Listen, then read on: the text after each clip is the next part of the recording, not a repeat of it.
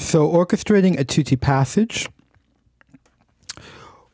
the first thing you need to do, and I've said it many times before, and I'm sure there's some of you that are going to roll your eyes, but go ahead and do it at your own behest. You have to understand the harmony, okay? I've said it again and again. Understanding orchestration, getting better at orchestration is really getting better at harmony. So let's look at measure 95. And the first thing we want to understand, let's say 95, 96, 97, 98. Okay, so just let's look at them as a whole, but we'll focus mostly on 95 for the orchestration.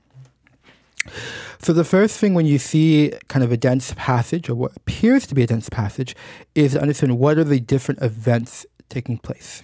Okay, so for example, if we look in the woodwinds, the upper woodwinds, we see this rhythm, right? We see this kind of very accented thing, dot a half, quarter. All right, so that's the first event that I see taking place. Do we see it taking place elsewhere? Well, yes, we look down and we see the violins are doing the same thing. So we see one idea, okay? And let's just assume that's the melody. That's not always the best way because the melody doesn't have to be the most complicated rhythm, but it often is the case, right? And again, if you know your own style, then, this will be a lot quicker. So now let's look for the bass. Okay, so in the bassoons, we see kind of these are kind of the lowest notes. We see also in the tuba, and we see the double bass as well as the cellos, okay? Horns and some of the other instruments are doing the same rhythm as the bass, okay? So one could say that we have two basic events taking place. We have the right, and then dum, bum, bum, bum, bum, right? We have two basic events, but maybe we could even say three because, there's the true bass, which would be like the bassoons and the tuba, and then kind of the intermediary stuff.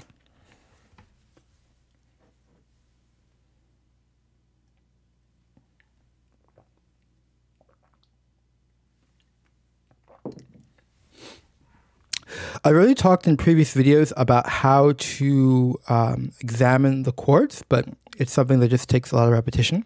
So we're going to first look at the woodwinds. And let's look at the bassoons, okay? Because they're clearly doing something different from the rest of everyone else. So what are the bassoons doing?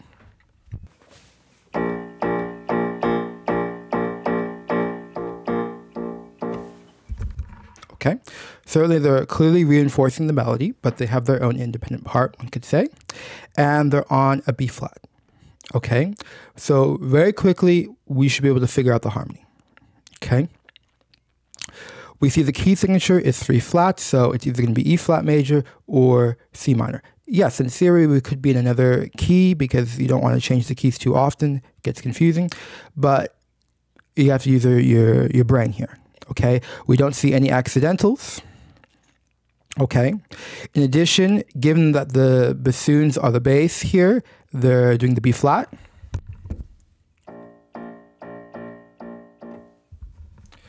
Well, if we were in C minor, typically the sevenths, the B, which would be a B flat, would be raised to B natural. Okay, it doesn't have to be, all right, but you have to start using your brain. In addition, why would it be hanging out on the B flat?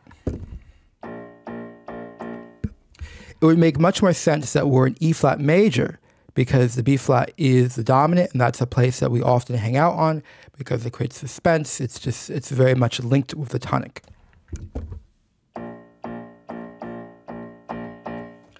So based on all this information, we can safely assume, yes, you're going to make a lot of assumptions and it's about being educated in your assumptions. We can safely assume that this is some kind of dominant, okay? Now the particular flavor of the dominant, we will examine shortly, but we know we're on the 5, okay? Now let's look at the upper woodwinds.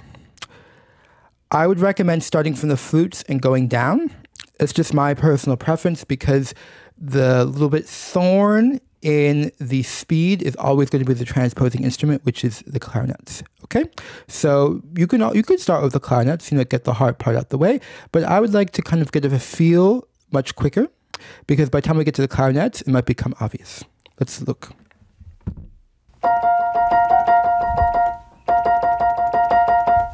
So the flutes are an F and C, F and B flat, and oboes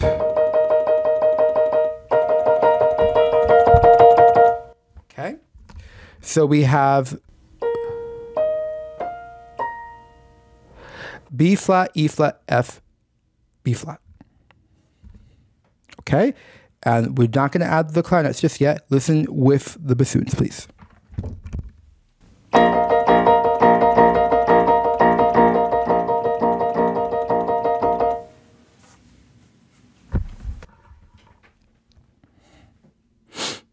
So what we have is a chord that, you know, in classic harmony doesn't really exist. Okay, we don't really learn it about this in school if you do take harmony classes. Like the time of Bach, yeah, you would come across this chord, but the E flat, which is a fourth above the bass, would be considered a suspension. Okay, meaning it's not really part of the chord, it's a delay until we get to the D. For example,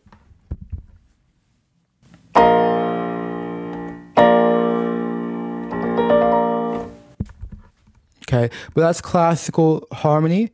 Okay, you have your own harmony, and so my particular style, and certainly you'll see with a lot of the minimalist, so-called minimalist composers, that this harmony is, you know, very common. I don't know if there's an official name. I call it like the suspended chord because there's that suspension. But it's functioning as its own independent chord.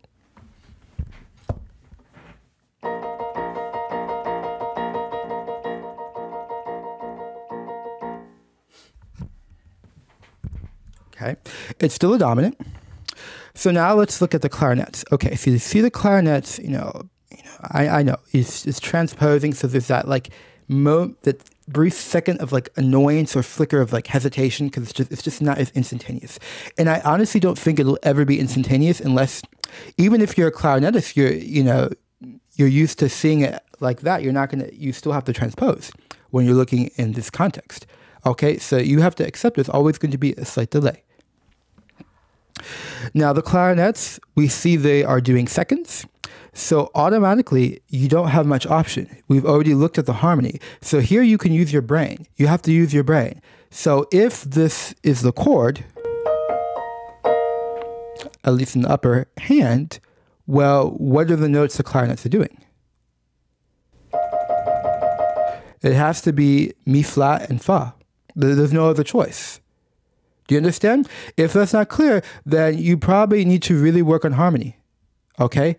You get it seriously, okay?